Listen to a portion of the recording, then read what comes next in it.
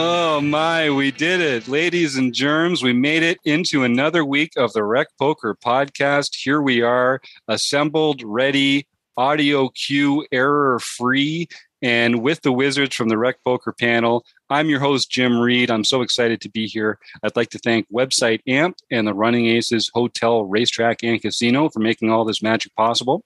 I'm Bluffs in the home game. And you can learn about me and the rest of the members of the Wrecking Crew by going to rec.poker/crew. But you don't have to take my word for it. You can hear from them themselves here tonight. Wrecking Crew members, why don't you share a little bit about yourself with Rec Poker Nation? I'm Chris Jones. You can find me 5x5 on PokerStars and Twitter. And to be clear, we're talking about a post on the forums, which we changed the title to after the fact. So Kim is the smart one, and I am the moron, if that wasn't already clear. I am John Somsky, and I'm known as Poker Geek MN everywhere, and I think everyone already knew everything Chris said. I'm Kim Kilroy. I'm Pat. You're the smart one. Everywhere, except for on PokerStars, I'm Fergie56, and yeah, I'll agree with that, what they said. So we're having a slightly above average fun time here on the Rec Poker podcast, which we always do. And every week we are battling it out in the nightly home game. Every week we are mastering the technical process of podcast generation and having a great time doing it. And every week we take one forum post from the Rec.Poker forums and talk about it here on the show. So last week we had such a great time talking about a post by our own Chris Jones 5x5 that we said, we got to do that again. So Chris has a post here picking off bluffs, and then it may or may not involve 3-bet pots. We can get into that later. But picking off bluffs is the title we're going with, and it's a spot that I think everyone should be thoughtful about when they're playing, particularly in tournament poker. So Chris, why don't you talk a little bit about the setup here and what made it interesting for you? Sure. This is we're early on in a tournament. We have a ton of chips. So does everyone. So we have like 120 big blinds here, and Villain has about 90 odd big blinds. So we're all very deep. We open with Ace of Diamonds, Jack of Clubs, and it folds around to the small blind who calls, and then the big blind folds. And the flop comes, so Ace of Diamonds, Jack of Clubs. The flop comes King of Diamonds, 9 of Diamonds, 8 of Hearts. So not the best flop in the world, but not the worst. I think this is a clear C-bet from my perspective. We have the Ace of Diamonds, which can both develop into something, but also protect our hand a little bit. The King is a very good card to represent from our pre-flop opening range. And it's a hand that the small blind, when a small blind flats, I wanted to talk about small blind flatting ranges here a bit. It can certainly contain some kings. It can certainly contain a lot of these kind of 9/8s or these hands that they pocket 8s, pocket 9s. It can contain a lot of things like Jack 10. It can contain a lot of that kind of range, a lot of Broadway cards. So this is also a flop that can hit our opponent quite well. So I can see a case for potentially checking this back. But I elect to c-bet, and I don't know if we want to talk about that or just go. I think this hand gets more interesting as we go a little bit deeper, but do we want to talk about the c-bet at all? I had one thing about the flop here that's interesting.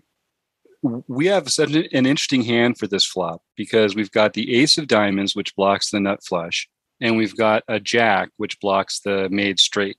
So we're in blocker town, and that kind of has a different power on the flop than it does at the end of the hand, depending on how the action goes. And I always, in a way, I feel like we can gain some clarity from our opponent's range by betting here when we have strong blockers like this, because it makes the draws much less present in their range when they do continue, which makes it easier for us to put them on a made hand. And that can come in handy later. By the same token, you're kind of removing a lot of those. Well, yeah, exactly. The sizings, and you're targeting a range that's mostly made hands. And usually when you're c-betting, you're trying to get the kind of folds that you're now blocking a little bit. Some of those draw hands that I think aren't going to now. So I always find this to be an interesting little tension. Do you guys find that you, in spots like this, did the blockers make you more likely or less likely to c-bet? Well, we're blocking the nut flush draw, not the nut flush. Yes. First yes. of all. Yes. Yes and no. So it depends on their action. So if they just call, then I put them on a possible hand versus they're more likely to have a hand versus a bluff because we're blocking some of their bluffs. Yeah. So, yeah, that makes sense.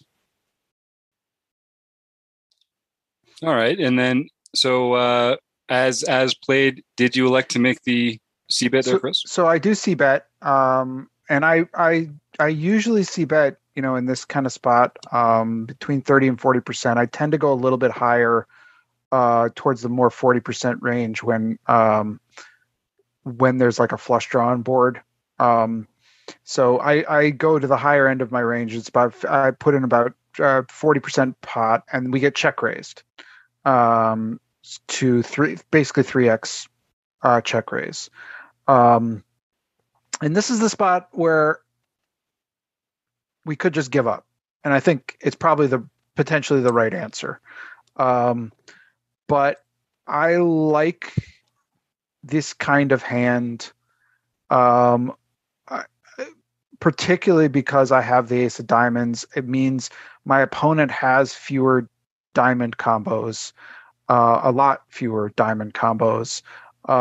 And it's a kind of hand that can get very interesting as we progress.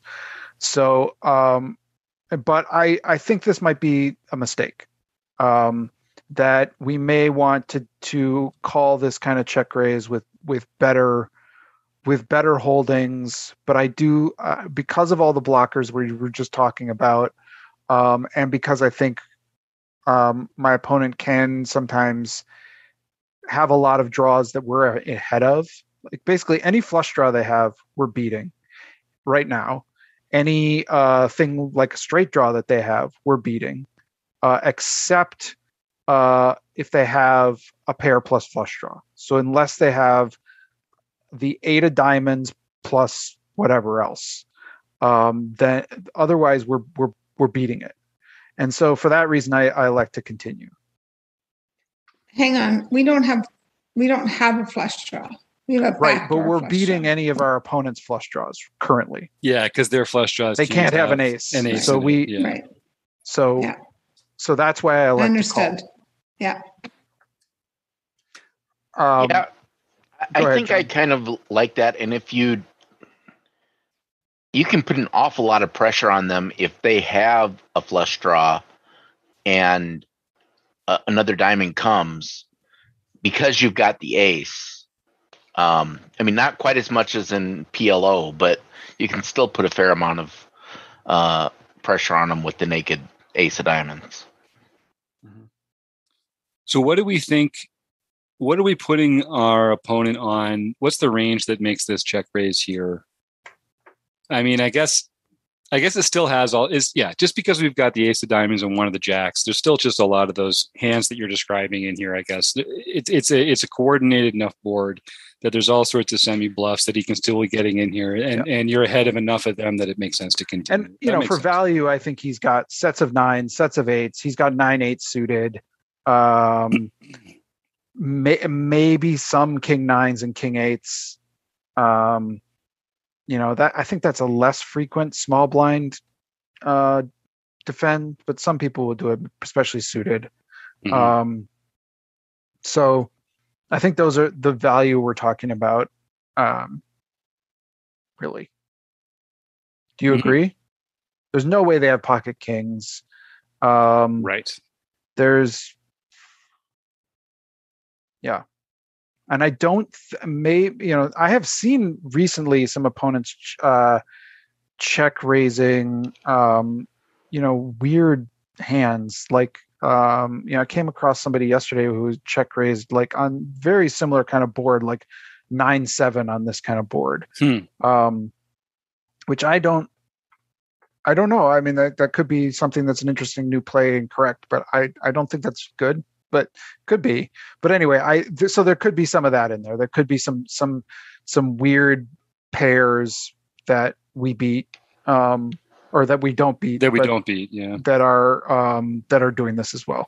Yeah, it feels like the non-value hands that they're check raising here have to either have a 10, a jack, or 2 diamonds in them, and then it's possible for any of those to also have a pair.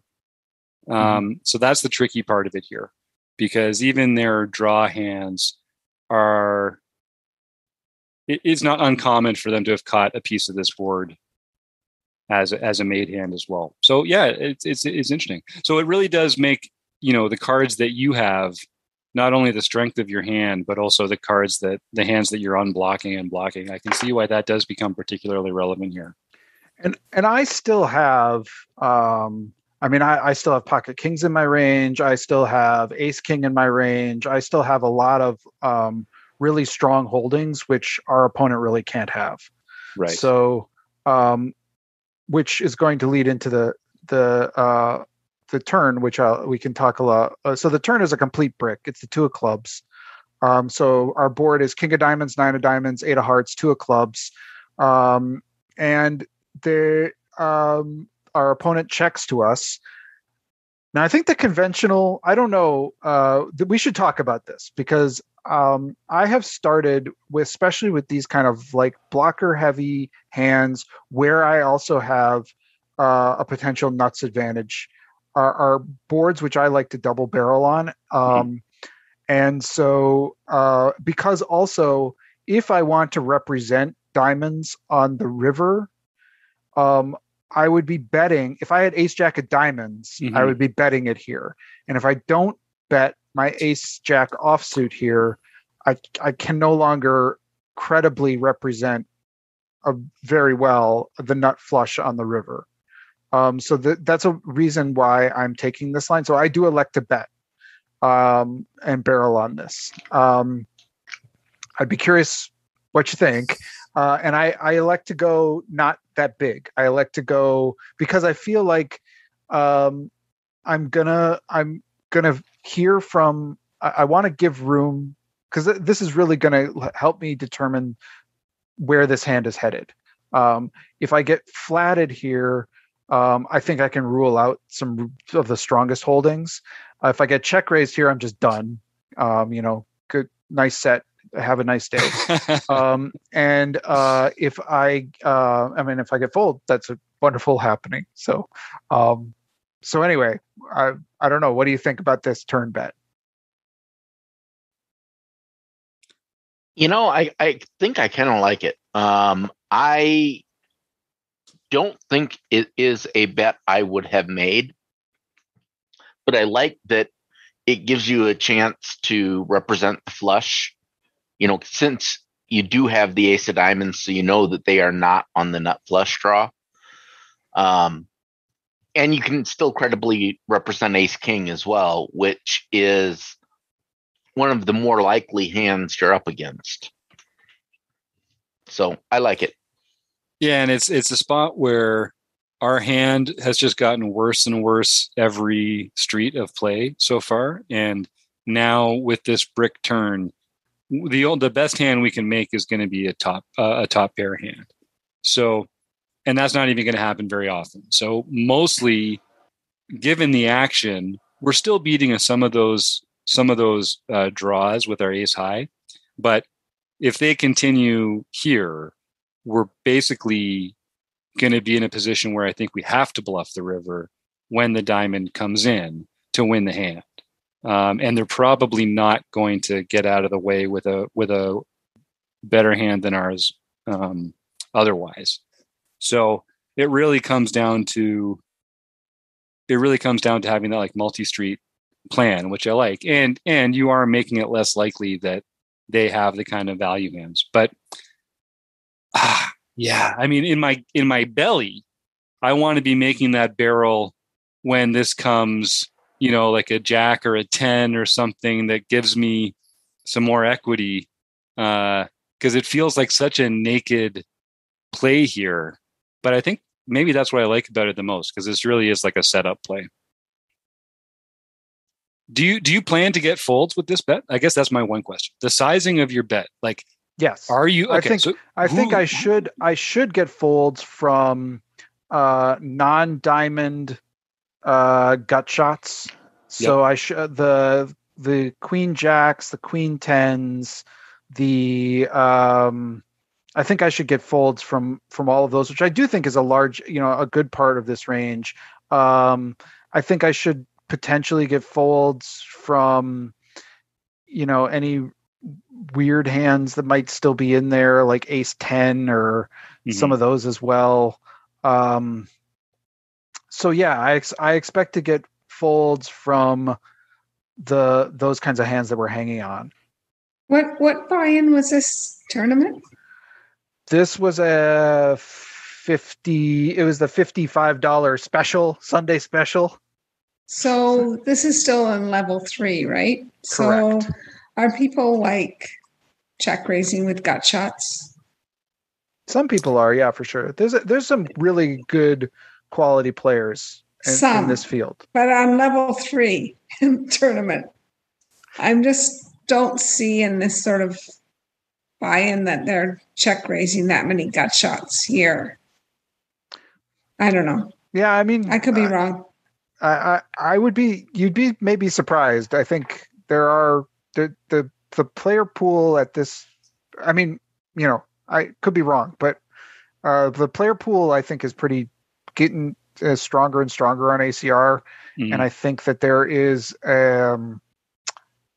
once you get past the $15 buy-in level, you get into the $30 and $50 buy-in levels, that players are really capable of check raising in appropriate spots, which means you have to call them more, which means you have to sort of have plans for how you're going to address check raises, that kind of thing. But yeah, I do think check raises are the new C bets. They're the thing that people are catching on to. Like, oh, there's a reason why this is such a powerful play. And, Chris says people are figuring out how to use it in a more correct sense, but they're also using it very incorrectly in a bunch of other places. Correct. But I think people are getting out of line with their check raising in a way that we're not really used to. That's for sure. I think that's true. And so like, I wouldn't even be surprised if somebody like had just total nonsense here, like 6-5 suited or something. I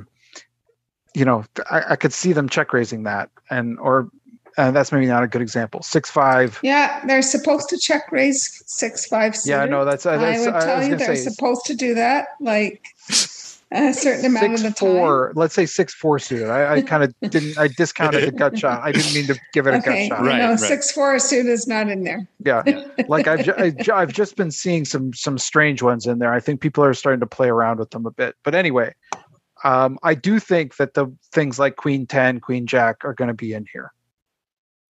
Cool. Queen Jack, yeah. Queen 10, yeah.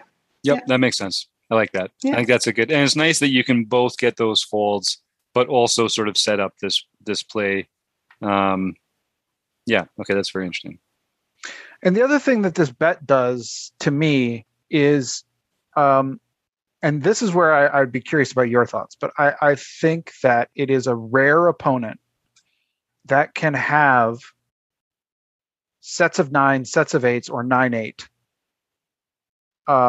and flat call this turn bet.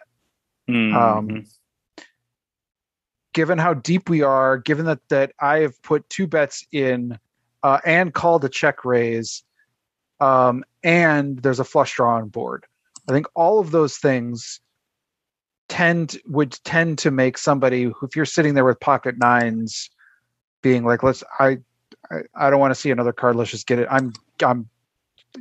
You're going to pay to see the next card, buddy. So when I get flatted here, this is the key to part of the question I'm asking about when we get to the river, is can we discount all that value? Because we do get flattened.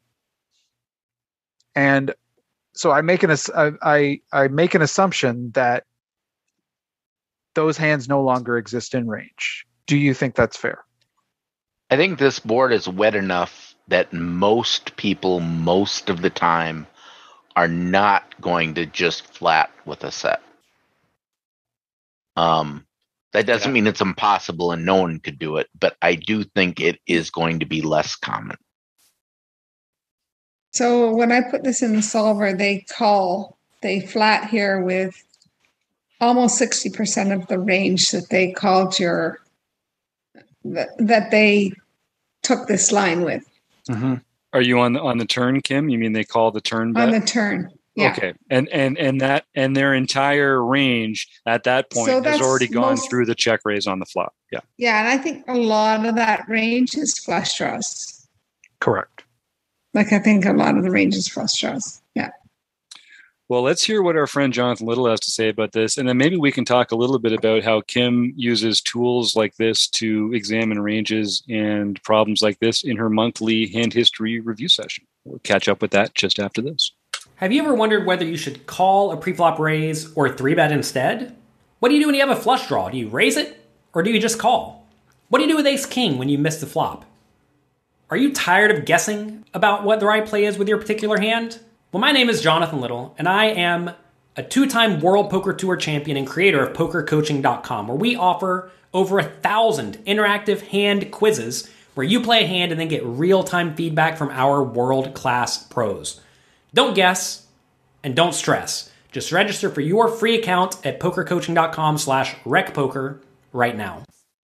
I wouldn't anger Jonathan Little, folks. Don't let him catch you stressing or guessing. Just go to pokercoaching.com/recpoker and sign up there. And good luck to you on your poker journey. Remember us when you're out there crushing. So, let's take a little second here to talk about Kim Petfet Kilroy, who gets together on, wait a second, is it the second Tuesday of every month, Kim, or is it the fourth Tuesday? It's the fourth Tuesday of every month for the Hand History Review Group. And Kim's been on a tear taking hands from our forum, just like this on the podcast, but getting much more in-depth using tools like Floptimal, Odin, other solvers, and things like that, like we do in our forums, in the focus group that Chris Jones runs every month as well. But these ones are just focused on one hand that people in the membership submit, and any premium member can come along and join Kim for these expeditions into Solverland. So, Kim, you said you put Odin to work for this one. I have a friend whose dog name is Odin, so I always think of putting him to work when I do this. I'm excited. So, and what did you learn from that? I did. Can I share screen or no? Is that I think a possibility in this? We can. I mean, it's an audio podcast, so I'll tell people you should like I do every time. You should go to the Rec.Poker forums and get all the good information you can there. Why don't we take a quick sojourn into video land here? And everyone can go and watch all these podcasts on YouTube. They're free there. Search for the Rec Poker community. And then you can see what Kim is going to be sharing on her screen here. Kim, you should be able to share now. Let me know if you are having any trouble. Because I'm a visual learner. I don't know about you guys. So it helps me a lot just to be able to see that grid laid out like that. So we're looking at Odin here, which Kim's working on. And let's just take a quick spin through this one, Kim. All right. So they only do up to 50 big blinds in the multi-table tournament scenarios. So this could be different, seeing as we're playing a lot deeper than this. But we'll go with this one because that's all that's there for now. So what I've done is I've already plugged in the raise and the call by the small blind. And I agree with all that, what was said before with the small blind being, heavy in the sort of Broadway cards and suited aces and things like that. So we'll pick this up at the flop, and we go with a small blind check. And we have a fairly small bet by Chris. We'll do 33% because it doesn't give exactly 40%, but we do that. And now we see the small blind this is the small blind's range over here, and they're supposed to call 43%, fold 40%, and they're supposed to raise just maybe 20% of their range.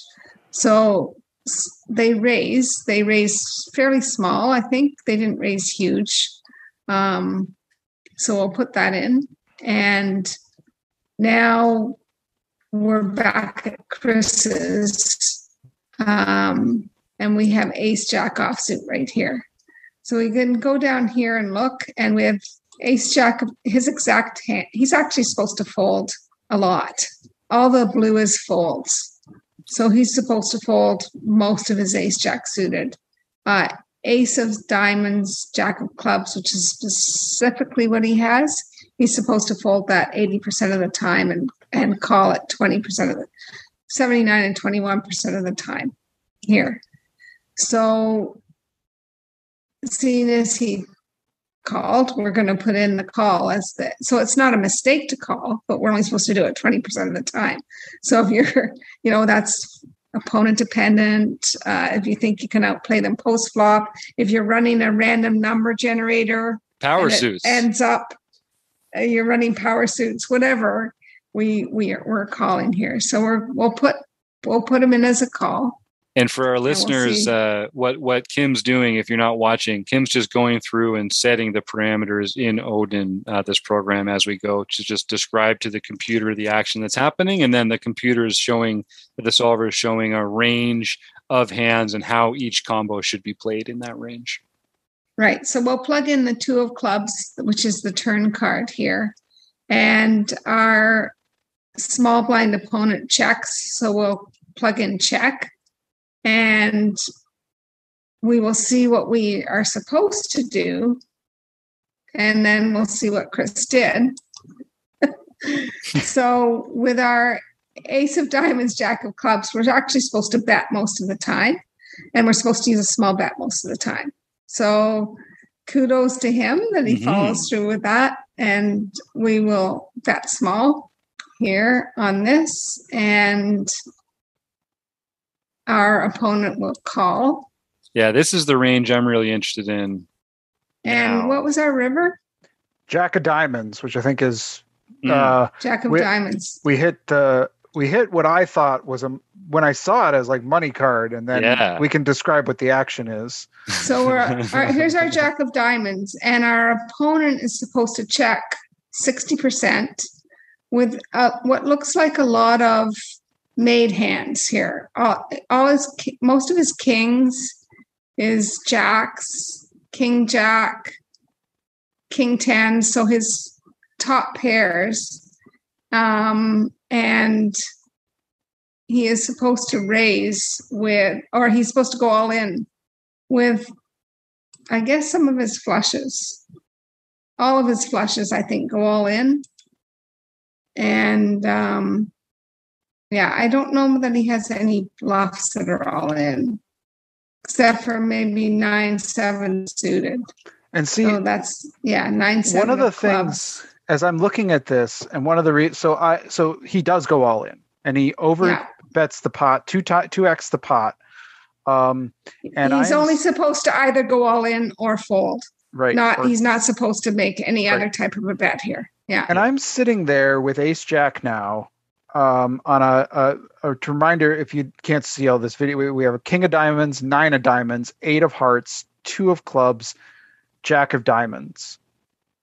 And to me, that jack of diamonds eliminates a ton more of the potential flush draws that are out there. Mm-hmm. To me, the only flush draws that are possibly out there are the straight flush, the queen 10 of diamonds, or flushes with an 8 in them. So 10-8 of diamonds, 8-7 of diamonds maybe is possible from the small blind that does a check raise with the bottom pair in the flush draw. So those are, but really I'm down to 3 combos of flush draws, one of which I think I would be curious what this thinks, but I think is a gross mistake to 2x shove the immortal nuts. I think that is just, that's got to be a mistake. Maybe not, but that's the Queen 10 that we're talking about here. Odin here is saying that they should only have 2 sizings, but I think if we have Queen 10 of diamonds here and we've just flopped the straight flush to do a 2x overbet pot, when I have a lot of hands like that have the ace of diamonds in them, or potentially even the ace flush. I don't know. I mean, you're going to get called by the nut flush. Mm-hmm. So maybe it's worthwhile. But to me, what it starts to do for me is I start to question about, like, I actually beat a lot of, there's if I call here, I'm losing to no other value. I don't think. Because they wouldn't be shoving those hands, is what you mean? Because they're not going to be shoving. Well, I don't think they get there with their sets, and I don't think they get there with their 9-8, 2 pairs, and I don't think they have any straights left, other than Queen 10 of diamonds. Yeah, because we did say that turn bet was supposed to fold out those other ones, those unflushing Broadway cards, right? So that is consistent. And so I did ultimately fold because it's so big, but yeah, I was wondering, I marked it for review and I wondered if it's a mistake. I wonder if this is a hand we should call. So they're supposed to be betting here with pretty much all of their Queen 10 of diamonds. On the turn, you mean? On the turn, on the turn. Yeah. Yeah. So, and they're supposed to be betting here with a lot of their flushes and flush draws. Flush draws. There's no flushes made, but they're supposed to be betting out with a lot of them. So when they just check here on the turn, I think that allows you, when you bet and they just call. Mm-hmm. So you bet, right? And they just called. Correct.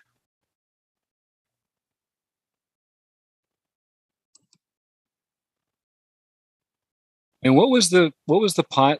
It was a bet of 147. It was almost twice the size. Almost twice the size of the pot. Correct. Yeah, it was almost a 2x pot bet.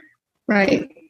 So when we have the jack of, as played with this hand, because they should have gotten a little more spicy before if they had those nutted hands.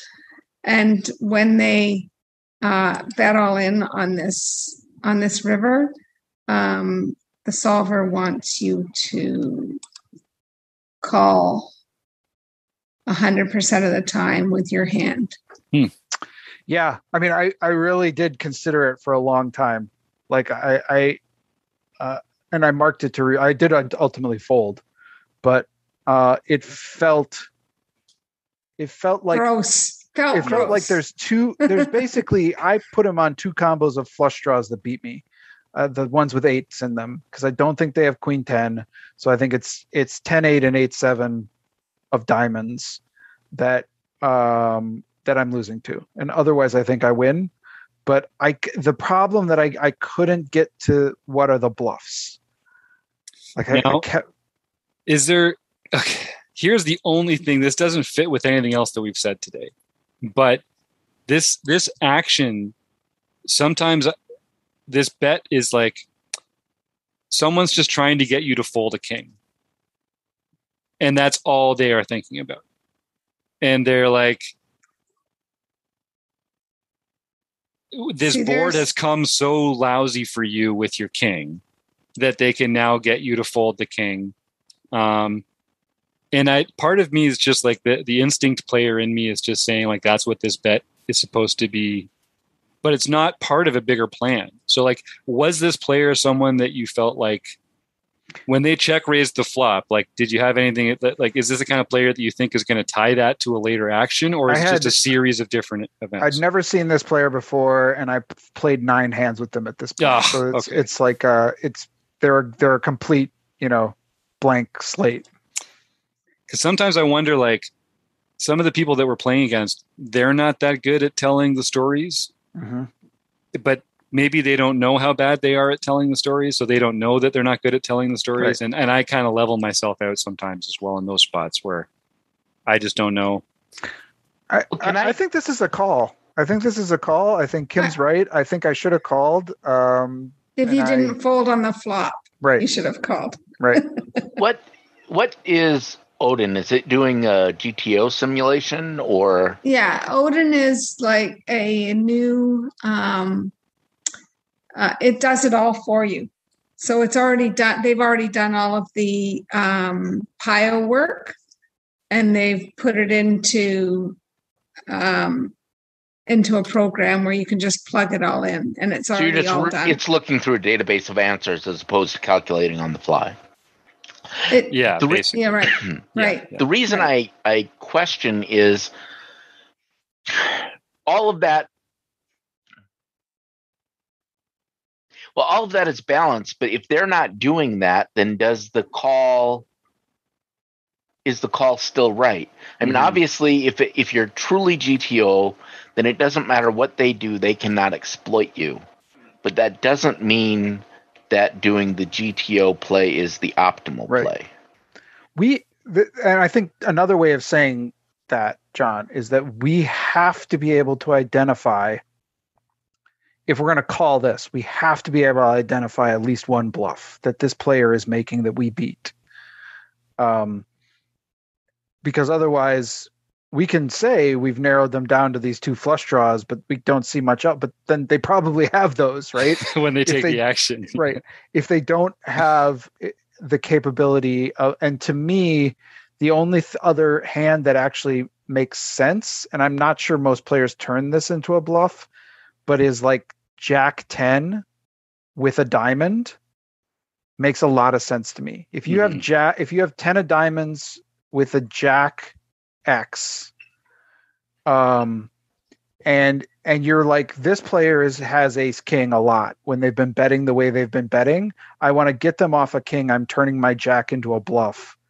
I could see some players doing that, but that is a pretty high level play that I'm not sure a ton of players have in them. So it's ultimately, it's hard to assign that to just somebody randomly who has 9 hands. You have 9 hands with. Right. But can you randomly assign it to a player in this pool? Right. Because I mean, that's all you can really do is on average do enough players do this such that that's possible? I would say that would be rare. Yeah. But the problem is holding the ace of diamonds in your hand. I mean, it's so hard to find true value for this shove. Right. That's it. So that's it. Like, what is, if they are a thinking player, what is their value target? With every, unless it's actually, and even if it is, like you say, Chris, if it is the Queen 10 of diamonds, then there's so many other ways they could be getting those chips out of you.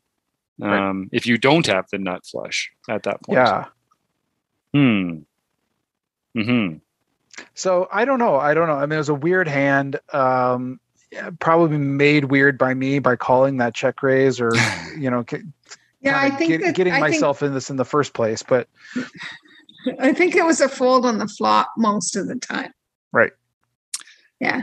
Yeah. I think on the flop, because I've got the cards that I have in my hand, that's probably going to help me, not help. That's probably going to steer me towards folding to the check raise, just because I'm blocking more of those draw hands that I want him to have when he makes it.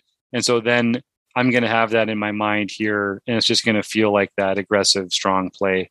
But you're right, Chris, to exclude a lot of those super strong combos when he calls the turn. So yeah, it's a tricky spot. I don't know. I'm torn. I'm seriously torn here because my instinct says the story that's being told here is that this guy's bluffing on the river. and I can't really make the rest of the hand make enough sense for me to feel confident about calling with second pair. And I'm holding cards like he shouldn't be bluffing, but the action makes me feel like he's trying to get me to fold a king. It's really hard to find a value hand that he doesn't barrel on the turn. The two of clubs is the biggest blank in the deck. Yep. And like, what is he possibly got here that he doesn't barrel on this turn?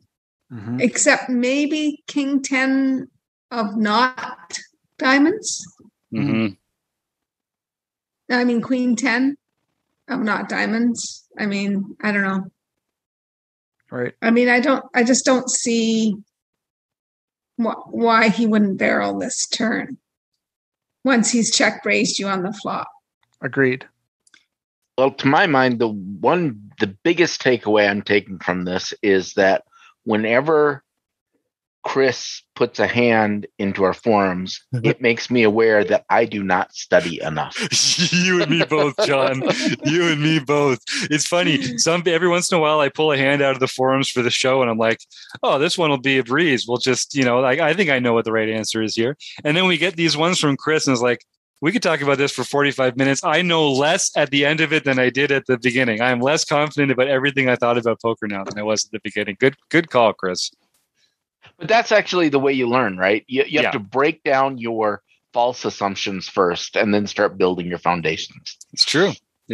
And I like it when we talk about this all the time. You need to disagree with people to learn or for them to learn.